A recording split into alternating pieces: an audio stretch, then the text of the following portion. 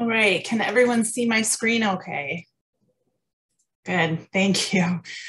So thank you for having me here today. My name is Erin Bishop. I am the Outreach Coordinator with the Oahu Invasive Species Committee. If you have any questions during the presentation, feel free to put them in the chat, and then I'll ask Morgan if you see anything that comes up, please feel free to stop me. And then at the end, we can have a little bit of a talk story. I do have quite a few slides, but they'll go kind of quickly.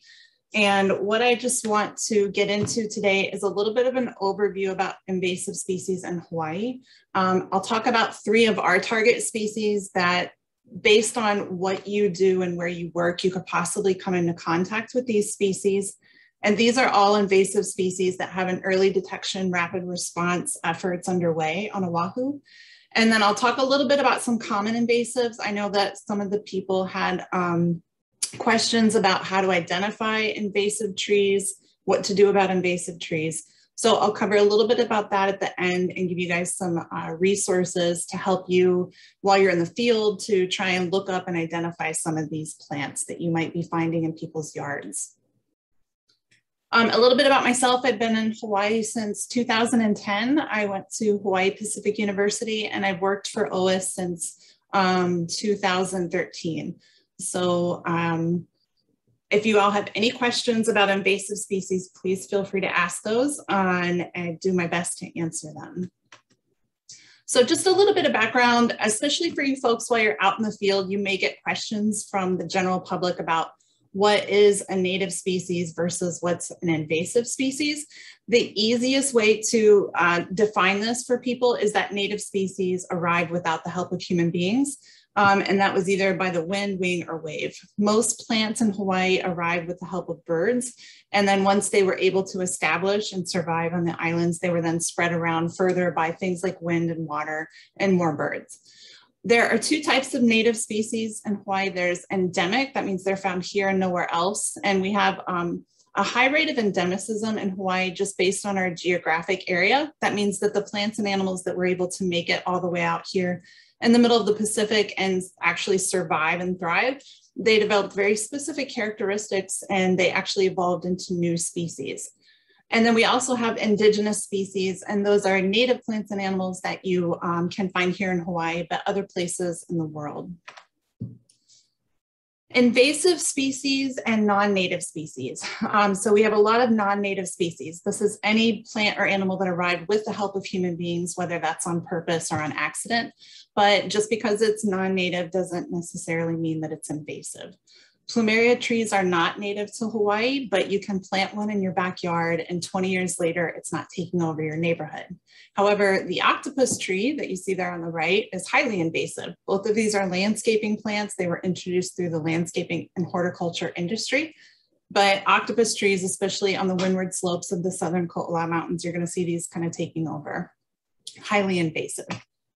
So the answer is not all non-native species are invasive. And this is a question that we get a lot, especially with urban forestry. A lot of people don't want to see anything that's not native planted in the urban forestry landscape. It would be wonderful if we could have all native trees in our urban landscapes.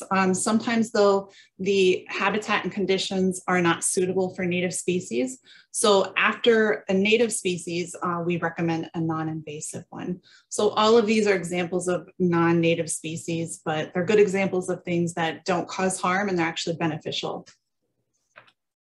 So what exactly makes a non-native species sort of crossover into that invasive category?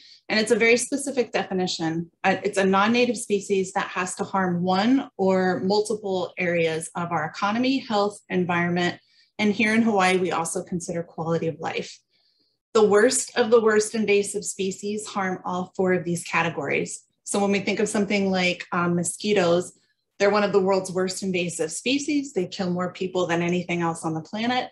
And they are highly detrimental to our economy. So when we do find invasive species, especially mosquitoes that are vectors for things like dengue fever, this happens on Hawaii Island, they have to put a lot of money into that to do mosquito abatement. It's also harmful to our health, and that's also how we spend our money in ensuring that we get the proper medicine when we do get these diseases. Mosquitoes are also really detrimental to our environment because our native birds are highly susceptible to mortality when they get avian malaria spread by mosquitoes. And then our quality of life, I'm sure many of you have spent time out in the forest, and whether it's day or night, if you're out in the forest, if you get into a thick patch of mosquitoes, it can drive you crazy. The characteristics for invasive species are that they can live in just about any kind of habitat. You'll find rats downtown Waikiki at 10 o'clock at night, but if you go up into the forest, they're also feeding on native seeds and native birds. They reproduce very quickly, making lots of seeds or having a lot of offspring. They outcompete for resources. Strawberry guava is a good example of this. It's a shade-tolerant tree. That means it can invade native forests as well as your neighborhoods. And they really don't have any predators or natural enemies to keep them in check. So when we think about ungulates, other than people, we don't have any top predators or any diseases here in Hawaii that help keep those populations down. There's a lot of different organizations in Hawaii that work on invasive species.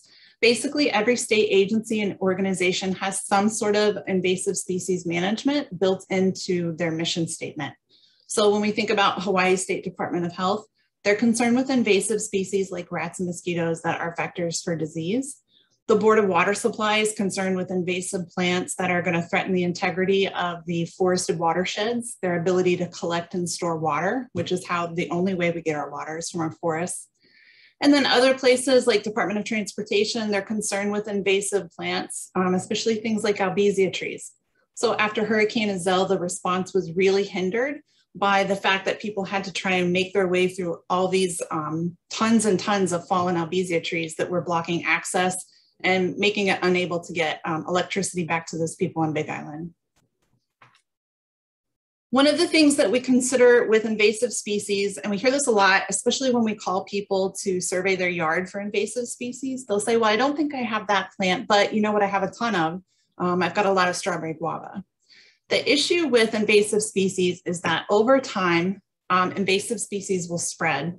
And once they get to a widespread status, the cost of managing those invasive species can be exorbitant. Organizations like OISC, we have a staff right now of 11 people and an operating budget of just over $1 million a year.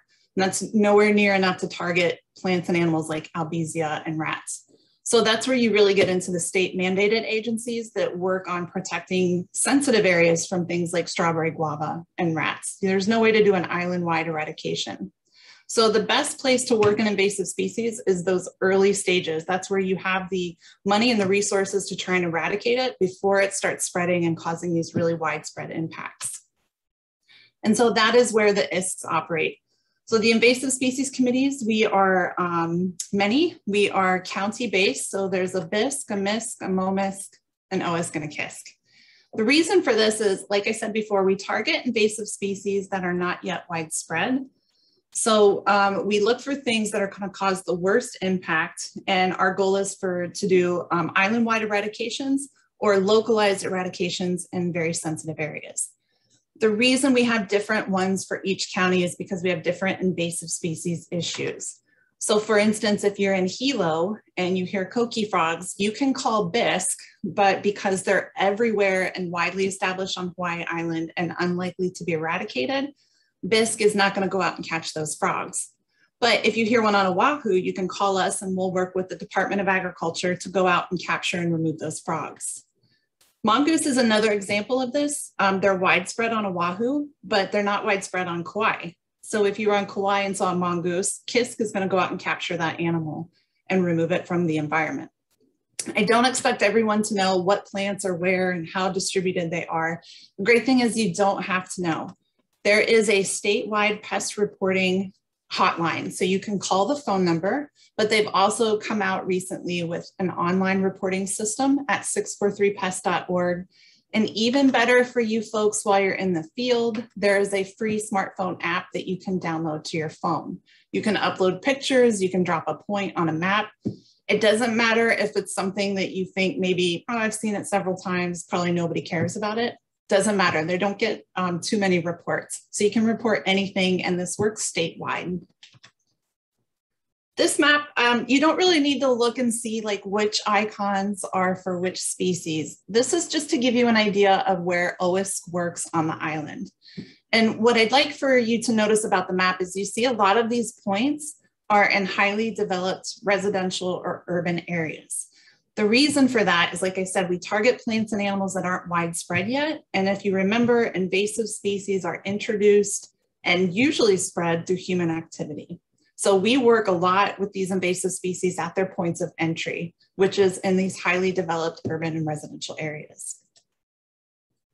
So I'll talk about 3 target species that I think you folks might come in contact with and that we really want you to report. The first being rapid ohia death. So if you click on your icon, if you want to click on your hand, and I can see how many people have heard about this or are familiar with this issue. It's pretty recent in Hawaii. See a couple people, yeah, a couple. Yeah, this is one of these invasive species issues that is highly, it has a lot of impacts to our native forest in more ways than one. Just because it kills ohia trees, that's not where it ends. This is a fungus that is new to Hawaii. It's just recently detected, and it only attacks our ohia trees. Now, it's not like Big Island. When you're on Oahu, you don't see a whole lot of ohia trees in people's yards, not like you do on Big Island. You can go to the Walmart in Big Island and find ohia trees in their parking lot. It's not really something you see here on Oahu that much, but we do have quite a bit of ohia here. Ohia is highly variable. It can grow from sea level up to 9,000 feet, and it's one of these most important keystone species to our forests. It's the dominant tree in all of our native forests on every island. There's over 850,000 acres of ohia forests, and over half of that is on Hawaii Island. Now, what's killing them is a fungus, and it's new to science. When they found this out, they were able to identify it in 2014. It had never been seen before when they did their genetic studies. We found that there are 2 strains of this fungus, and they now have Hawaiian names because they had never been seen. The first one is called Ceratocystis leuco ohia. Leuco means to destroy, and that's the most aggressive, and it's the one causing the most mortality. The less aggressive is called Ceratocystis huliohia, and it generally presents itself as like a canker or a knot on a branch. And however, it will eventually kill the tree. It just happens much slower. Now, this is a fungus that attacks the sapwood of the tree. So the sapwood is where all of the water and nutrients are transported throughout the tree. The fungus will grow in that sapwood, and eventually it chokes off that movement of water and nutrients. And then that's why you get these rapid browning of the crowns and the branches. And it happens so quickly that the leaves will stay on the tree. So it's a fungus that you're not going to see on the leaves. You don't see it on the tree. You don't see it on the bark. The way it gets into the tree is that it has to have a wound. So if there's a wound in the bark and the fungal spores land on that wound, it can start to grow into the sapwood. The way that we know that it moves around is humans, and that's because we move around post, ohia logs, ohia firewood that will have the fungus in it. That fungus can be viable in those logs as long as there's some moisture in there for up to 5 years that we know of, possibly even longer. It also moves around because of boring beetles. These are ambrosia beetles. There's many different species of ambrosia beetles here in Hawaii. Some are native, some are endemic, and some are invasive. What happens is these beetles will bore through the wood, and as they go through it, they go through the sapwood. And what they do is they kick out what's called frass. So it's beetle waste and also shavings from the wood. The fungal spores, active fungal spores, can be on those shavings, and then those get blown around in the wind. We also know that live spores can be present in the soil. So that's why cleaning your shoes and doing that 70% alcohol spray on your boots after you've been in a forest is important, because it'll kill fungal spores so that you're not introducing it into a new place. So as I said before, wounds are where the fungus enters into the tree. So the best thing that we can do is not wound a tree. And the new research that's coming out of Big Island is they're finding that forested plots that are fenced off and have ungulate removal are seeing less incidence of rod infected trees. And that's because ungulates will wound trees. Cattle, goats, pigs, they also strip the bark from the tree, they rub it against it, and it creates these big wounds. And when you have a lot of fungal spores in the area, they will infect the tree that way. The symptoms of rod present themselves as, like I said, those dead leaves on top of a tree. The entire tree doesn't have to be dead. It can just be one branch with brown leaves attached, or it can be the entire crown. Doesn't necessarily mean that rod is present in that tree. There's other things that can affect ohia, but the only way for us to know is for us to go in and get a sample of that sapwood and send it to the lab to be tested for the fungal presence. So I'll just go through some pictures that'll show you what rod suspect symptomatic trees look like. You'll see oftentimes they'll be surrounded by healthy trees, but it will look like it's dead or dying and those brown leaves are attached. It's pretty prevalent and it's highly noticeable because those red trees, especially on a cloudy day, stand out pretty well. So these are all rod symptoms of trees on Big Island. But like I said, other things can cause the same symptoms.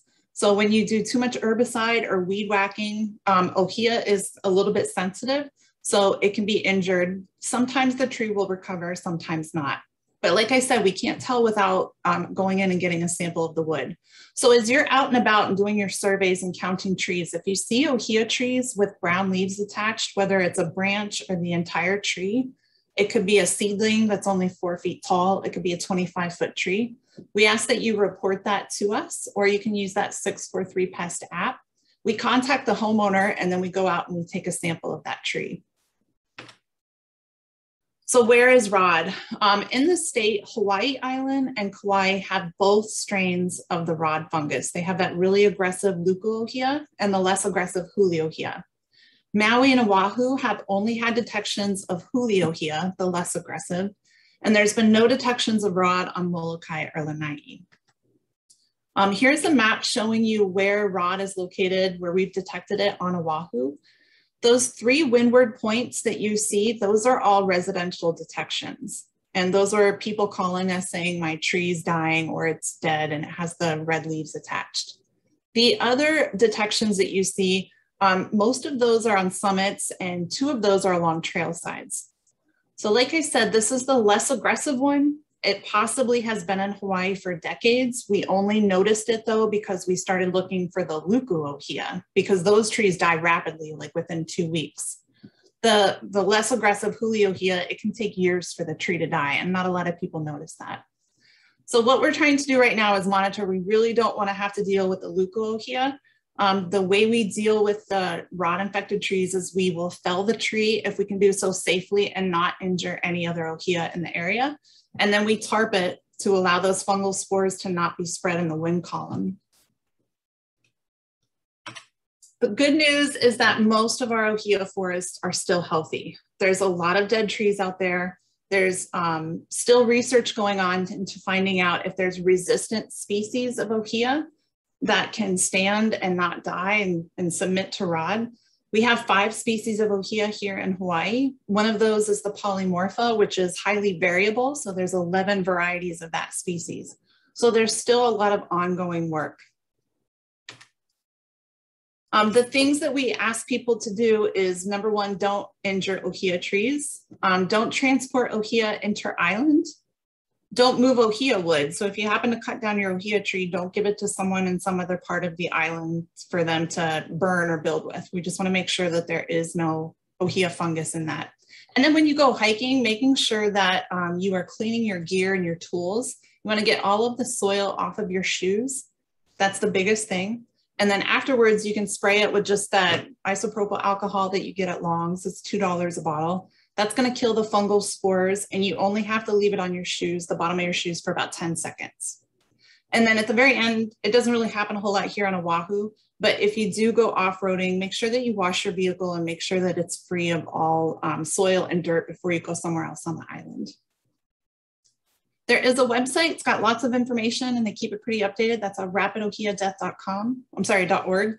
And you can visit that and it's gonna give you even more information. The next one is little fire ants. This is something you may have seen in the news. It was first detected in 2013 on Oahu. This is an ant that's native to South and Central America. From there, it moved to Florida. And then from Florida, it moved to Big Island on a shipment of palm trees. Once they figured out it was on Big Island, there was no research done on these ants. They didn't know how to control them. They didn't know much about the biology. So on Big Island, they're pretty widespread and highly unlikely to be eradicated. But on the other islands, through the movement of plant material and other things, they started to pop up. We have no native ants here in Hawaii, and there's over 60 species now. Lots of different ants. Most people have about 3 different kinds of ants in their house alone. In your yard, in your bathroom, in your kitchen, you're gonna find different ants. They're everywhere. A lot of people say, what's the big deal about this ant? Why do we care about this little fire ant? And that's because it's one of the world's worst invasive species.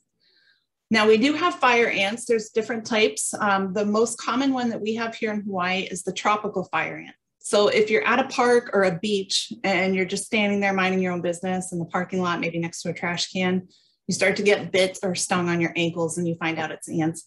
It's the tropical fire ant. They're a larger ant. They like hot, sunny, dry areas. But the little fire ant is something people don't often see until they get stung by it. They're very small. They're only as long as a penny is thick. They're very slow moving. The reason they're so devastating is because they live on the ground and in the trees, which makes it very difficult to get rid of them once you have them. And also they don't hang on to the trees very well. So if you are working underneath of a tree and it's infested with little fire ant, any small breeze is going to knock about 30 fire ants down onto your neck and into your elbows and on your shirt, and that's when you get stung. They like it where it's damp and shady, so they're a big threat to our forested watersheds and everything that lives in them.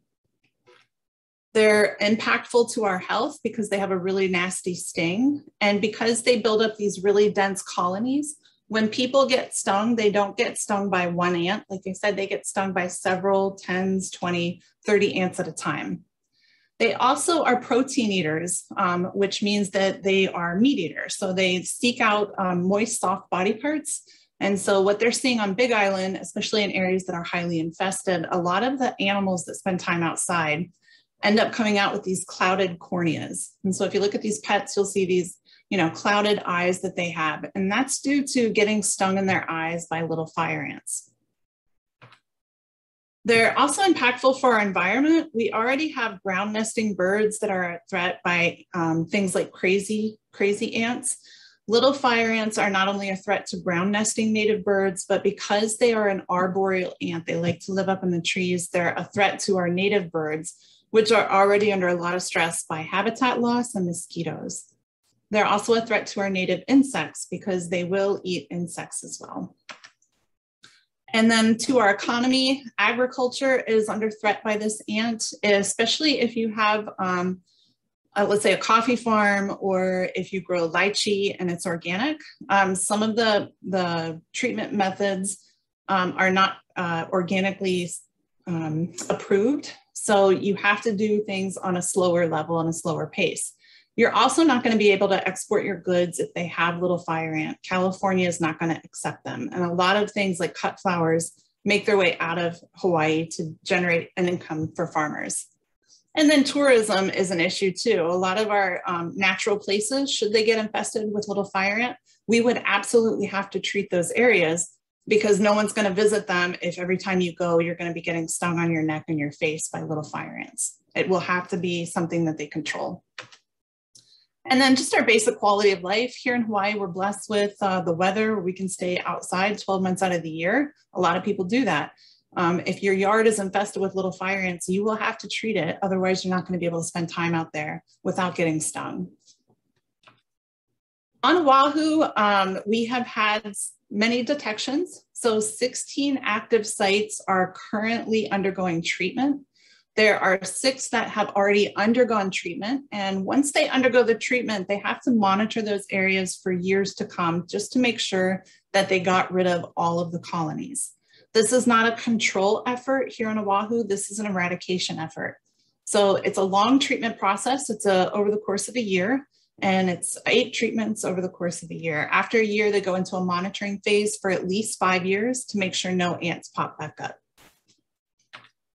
What we are asking people to do is to report any suspect ants.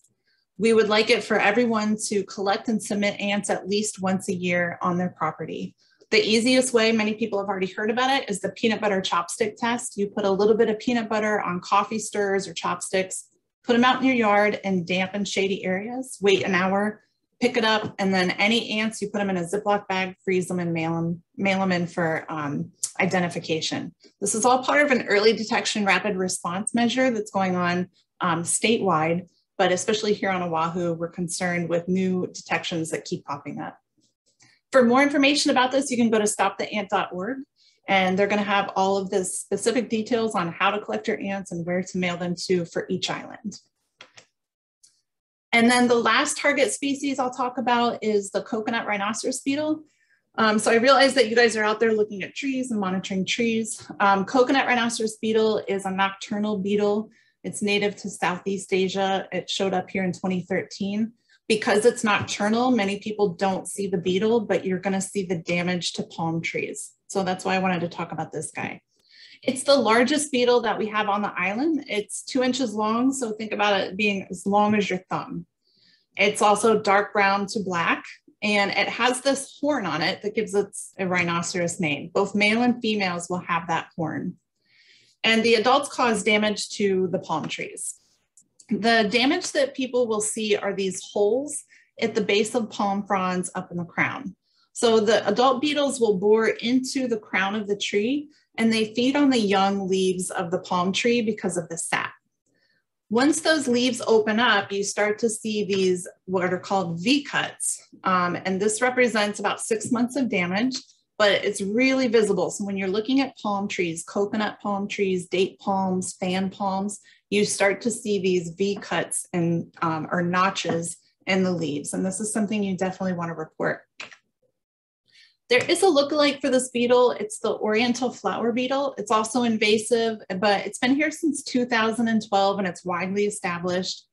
It hangs out during the day. It likes tomato plants. It likes mangoes and avocados. It's an agricultural pest.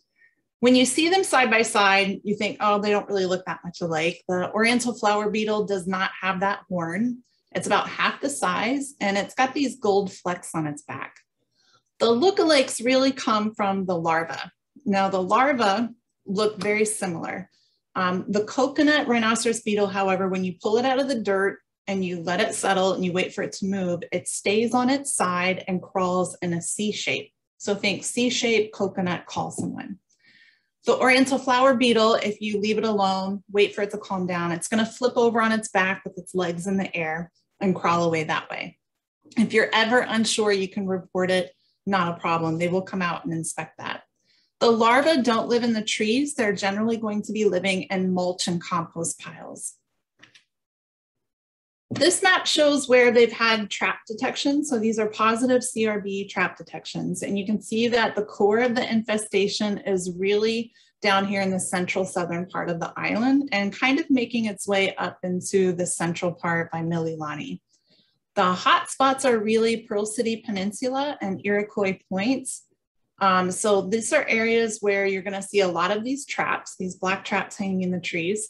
But if you see that damage to any palm tree, those V-cuts, that's really what you want to report. You can use the 643 Pest app, and you can also visit crbhawaii.org. That is the website for the CRB response. Coconut rhinoceros beetle is only present on Oahu at this point, and they want to make sure that it stays that way. They want to stop the spread across the island, but also make sure that it doesn't get to other islands. So some of the common invasive trees, this is probably things that you all are really familiar with. African tulip tree is something that you're going to see out there. This is a highly invasive tree. It's one of the world's worst horticultural trees, but widely established. There's no agency that works on this tree.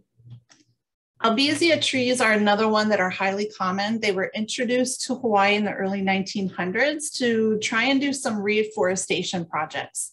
What was happening is that a lot of the sugarcane plantations were losing water due to deforestation and a lot of the water not being captured by the streams.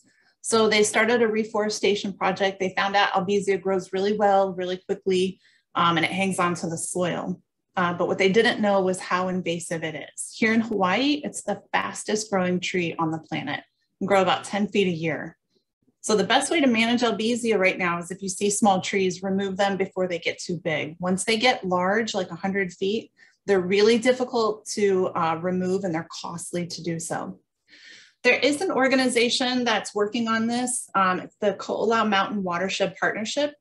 What they're working on is albizia removal in wild areas because they can do it cheaply and safely. So what they'll do is they inject the tree either with herbicide or they will ring bark it. So they cut a ring around the base of the tree so that it can't move any water. And within 5 years, it dies.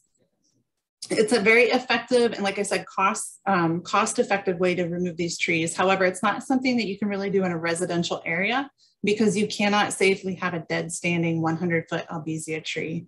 Those limbs are going to fall down and cause injury to people, but also issues with roads and houses and things. Ardisia elliptica, this is also called shoe button or inkberry. This is a smaller tree. It doesn't get very big, but this is something you see very common on roadsides. This is also something that you would want to remove and recommend that people remove as soon as it starts showing up on their property. This is something like strawberry guava that once it gets in there, you're just going to get thickets and stands of it, and it really takes over spaces. The autograph tree, this is something that's really common. You see it in parking lots. A lot of people will carve their names in this. This is an invasive tree that's often used in landscaping, but nobody responds to it because it's so well established. Bing and Bing is something that no one also responds to, but this is an interesting plant. We see it a lot along stream beds. You'll see it windward Oahu. Manoa is really bad with it. But we get kind of a lot of calls about this because it's starting to, it moves. So it kind of makes its way into neighborhoods and people probably have never seen it before. And they say, what's this new plant? It's not really new. It's been here for a long time. It's just slowly spreading across the island. And this is also one that we recommend people remove, but it's not something that any agency will go after. There's just not enough resources. And then the dreaded koa haole or haole koa. This is something you see along the coastal areas. It creates these monotypic areas. There's really nothing else that grows in them. It's a highly invasive plant, but widely established. And then the dreaded octopus tree. So if you, somebody says, so a lot of people think it's pretty, they like it in their yard, but it is spread so easily by birds. It makes 800,000 seeds every single year. And it's moving its way up into the mountainsides, but it creates these monotypic forests that aren't good at holding soil and also not good for collecting water. But like I said, this is widely established. No one works on this outside of keeping it out of sensitive areas. Intact native forests is where someone's going to work on this.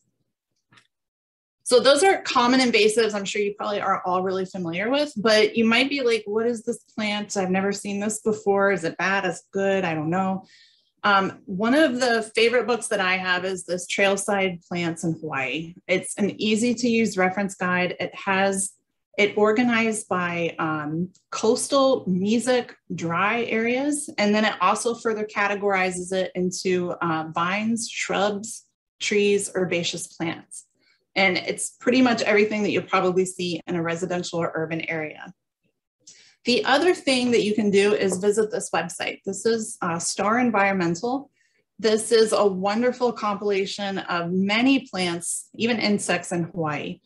Now, Forrest and Kim Starr are biologists that are based on Maui, and they are early detection botanists. They go around and they do basically inventories along the roadsides. A lot of this is Maui-centric. However, because the plants that you are seeing, mostly the common invasive plants, are going to be things that are kind of widespread, meaning they're on islands, chances are you'll be able to find your plants here. The next thing is if you find your plant, you figure out what it is, but you still don't know if it's bad or good. Forrest and Kim Starr, they have everything. They've got native plants, non-native, invasive, and they don't really categorize it. that way. So you can go to plantpono.org. This is a website that uses what's called the weed risk assessment to give a number based on the risk that it has to become weedy in Hawaii. This is a new tool that's out in the past 10 years. And had we had it 50 years ago, we probably wouldn't have some of the issues with plants that we have today. I did a very small screenshot of how to walk through this, and I hope it's not too boring, but this is generally, oops, sorry. This is the way, if I can get it to play. This is the way that we do it when we find a plant we don't know. So we'll go to the Star Environmental website. And once you're there, you can click on the free resources button. They have, if you don't know your plant, you can go to the free identification. This is the Hawaii Plant ID. This will take you to a Flickr account. And this is a very active account. There's over 480 members that are active on this account. There's over 3,500 photos of plants that are in Hawaii. And what you can do, you can post your image and ask for someone to identify it. And then if you're really good at plants, you can even help identify some of the plants they don't know. There's a lot of botanists, there's entomologists that are on this site. A lot of scientists that work in the field are active on that Flickr site. If you know your plant, you can just go to Plants of Hawaii. This is the entire catalog of everything that they've looked at. And this is by scientific name, common name, and the family. So let's say you said somebody, I heard about this plant Macaranga. So you kind of type in Macaranga. To note, you have to spell it right. This is not going to autocorrect your spelling. So if you spell it wrong, nothing's going to come up. So make sure that you spell correctly. And it's going to come up with, oh, there's 2 different species of Macaranga. So you can sort of scroll through the photos. And once you find one, you think, oh yeah, I think that's it. I've seen that somewhere. And you can click on the photo and it's going to tell you what species it is. So for instance, this one's the Macaranga mappa. This is the common one that we're seeing here on Oahu. And if you click on it, it comes up with all the images that are on Oahu. So you can click on some of those to confirm it. Yeah, that's definitely the plant. And then because you can see, it doesn't really tell you if it's good or bad, right? Then you can take that name and you go to Plant Pono. When you're on the Plant Pono website, this box in the front, this is just to find the good plants. So if you type in Macaranga, it's probably not going to come up. That's just if you want to find good plants for your yard. You have to make sure you go down to that bottom left-hand corner and type it in. And it will auto-populate with the species of Macaranga that have been evaluated. So there's our Macaranga mappa. We can see that it does have a high risk. It's a score of 11. And you can even download the assessment and it will download as an Excel sheet. And you can open that up and look at all of the 48 questions that they ask about this plant. Is it shade tolerant? Is it spread by birds? Is it poisonous? Is it bad for agriculture? They evaluate the plants based on 48 characteristics, and then that's how they get the score. So that's pretty much the overview that I have for you folks. If you have any questions, you can always contact me at oisc@hawaii.edu. You can call our office number, and I'm happy to, if I can't answer it, I will get you in touch with the people who can. And you can also visit our website at oahuis.org to look at some of our other target species to make sure that you're a little bit familiar about it. These are all the species that we want reported on because we're looking for them and we're looking for them to get rid of them. So with that, I will stop sharing my screen. And if anyone has questions, please feel free.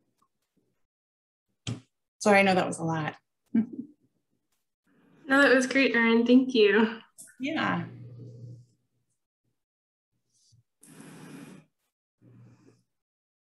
So does anybody, have you all seen ohia trees while you're out in the field in yards?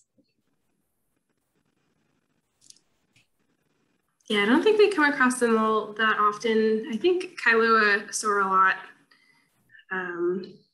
Caroline, has your group come across a lot of ohia?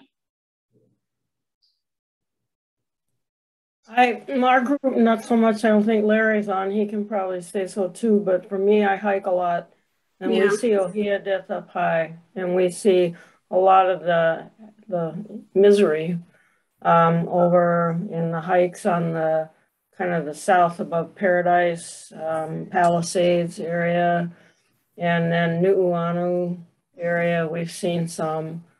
But that was interesting to see the different types. And I think one of the things we can do for us is bring alcohol and clean our feet, clean our boots. I mean, I can just make our group aware of that, because that could stop some of it. Yeah, thank you. And for your reference, we OISC flies all of the ohia for us on Oahu twice a year. And as we fly, we've got this new technology where we're able to take GPS points while we hover over a tree. And then if it's a suspect tree, we take those GPS points and give them to our field crew. And then our field crew goes out and collect the samples. So since this all began for Oahu, when our first detection happened, we've actually surveyed and sampled over 370 trees. So we have 8 positive detections. So a lot of the trees that we sample will succumb to other things. There's a rust that affects ohia, drought affects ohia, age will affect ohia. So a lot of things kill ohia. But like I said, until we can get that sapwood, that's the only way we can have a positive detection. And we can take samples as long as the branch is as thick as a thumb. So that means seedlings that are only maybe like 3 feet tall. We can take samples for those and get a pretty good lab specimen for them to test. So even small ohia, if you see dead ohia with the dead leaves attached, yeah, report that to us and we'll contact the homeowners and get a sample. Most people are really happy to cooperate with that effort.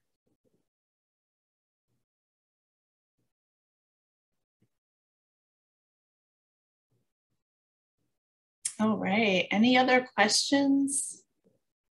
Peter, you have a question? Yeah, first of all, thanks so much, Erin, for taking the time to talk to us. It's really informative and a great presentation. But I think it was Caroline used the word misery, and it's hard not to fall into that trap after, listening to all this. And I know you work with it every day. So what gives you hope, or what keeps you, what gives you hope? For rods specifically? Your title is invasive species and the extinction capital of the world, and it's just it's easy to curl up in a fetal position and just give up completely. But you go into this job every single day. I don't. So what can I? I don't know. Yeah, the things that give us hope, and I speak for myself, but I think maybe a broader thing for a lot of conservation organizations is that there's sort of an urgency to it. There's so much of what we do and how we operate as humans in Hawaii that is dependent on the efficiency and function of our forested watersheds. All of our water that we get, it affects our nearshore reefs. If we have high erosion events, if it's flooding, there's an urgency to make sure that we're taking action. So that's one thing that leads us to hope. The other thing that leads us to hope, especially within the OISC, is when we do have these small eradications and we have wins. So for example, here on Oahu, we've eradicated this invasive plant called fireweed twice. And if you've ever been to Maui, yeah, that's a nasty, nasty weed, especially for pastures. It's toxic and can be fatal to livestock, and it's taking over pasture lands. So on the ground. Yeah. Oh, so you're very familiar, yeah. And it got so bad that they released a biocontrol for that on Magic Island just to help them manage it. So if we can have these little mini successes, we know that it's important. It gives us hope. We know that we can go into an eradication effort or rapid response, knowing that there is a possibility for us to have success. The other thing that gives us hope is new innovations with technology and tools. Right now for ROD, they're working on a technology that can basically do an image/heat mapping and read the chemical makeup of leaves in a forest. So what they're trying to find out is that even before an ohia tree exhibits those dead, dying leaves, they want to find out if they can look at and find stressed leaves for ohia and get those trees out of the wind column much quicker. And This is a brand new technology that's It's been used in other places of the world before. They've never used it for ohia. So there's all kinds of new technology that comes out. I said before about little fire ant with it being an issue with organic farmers. I should have clarified that within this past 12 months, they have had an approval of a new treatment method that can be used and people can keep their organic standing. It's not as effective or efficient. So I should say efficient. It's effective. It's not as efficient as the pesticide, but it's something that they can use to control LFA. And it gives a lot of resources to these organic farmers. So yeah, the little wins that we get, the new technology, and another thing that gives us hope, to be perfectly honest and not sound corny, is hearing people understand more about invasive species, like the general public. 10 years ago, when you talked about invasive species, I guarantee you, you'd meet more people that didn't really know why it was important. 10 years later, I think people are starting to get a little bit more of a better idea that it's not just about preserving trees. It actually has an impact on our lives. So I think the general raise in awareness about invasive species is something that always keeps us going. Amazing. Yeah, thank you. Yeah, that does give you hope. Thank you. Help spread the word. Yeah, that's a great point. Spread the word. Quick one. I just sent a message. Tom, who's on this, Tom and I are returned Peace Corps volunteers. And there are about 1,400 of us across the islands, of which many are environmental types. And this talk, I mean, I need something to do because we're not doing much right now because of the stupid virus. But this is truly something I could set up. If you would, I mean, I'll get the info from Morgan, but I think our group, because we're across all the islands, and I think it would be an awareness issue for everyone because we're all ages, we hike, we do, but a lot of them are environmentally concerned people, okay? So I'll get the info from Morgan, or I can send you mine via chat, but I think it would be a good idea. Tom, what do you think? Am I unmuted? Yeah. Okay, good. Great idea, Caroline. And thanks for taking the lead on that. And Aaron, I was in my mind, I'm making notes as we're talking, just to contact you afterwards to see what I could do to volunteer and get more involved with this. But Caroline, that's a great idea. And also, Aaron, there's one ohia tree in our neighborhood, and I live in Monowili, that has been just a gorgeous, beautiful specimen for years. It's dead very quickly. And I'm going to send you or call you and give you the address of that property. That might be worth checking out.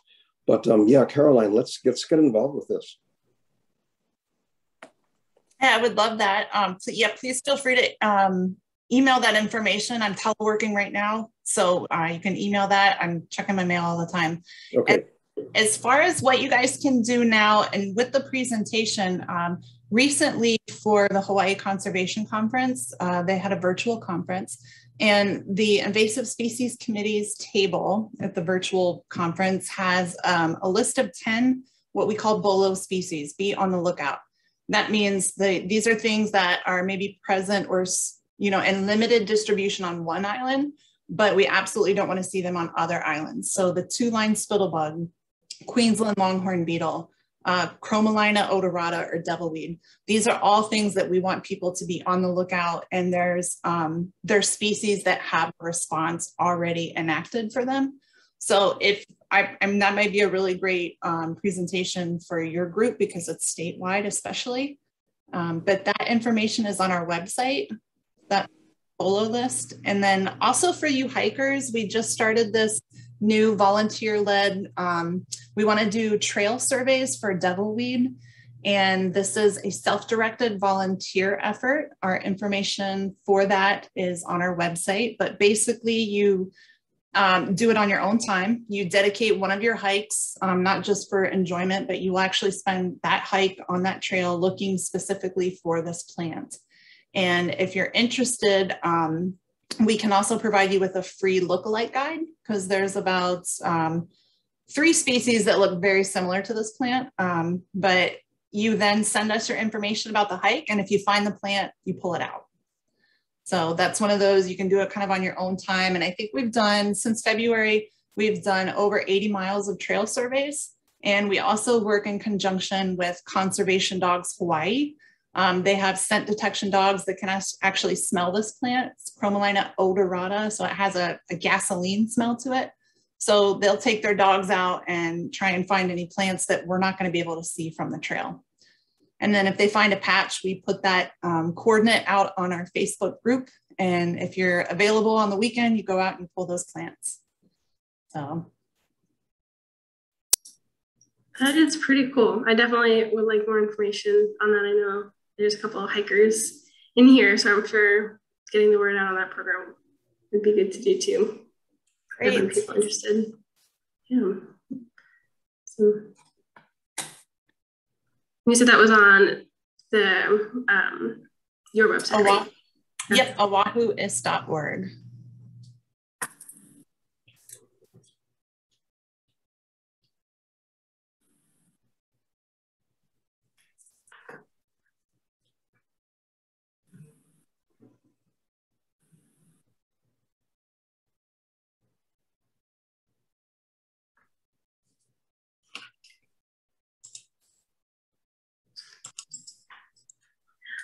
Well, thanks, Erin, for sharing all of this information with us. I think that was really helpful.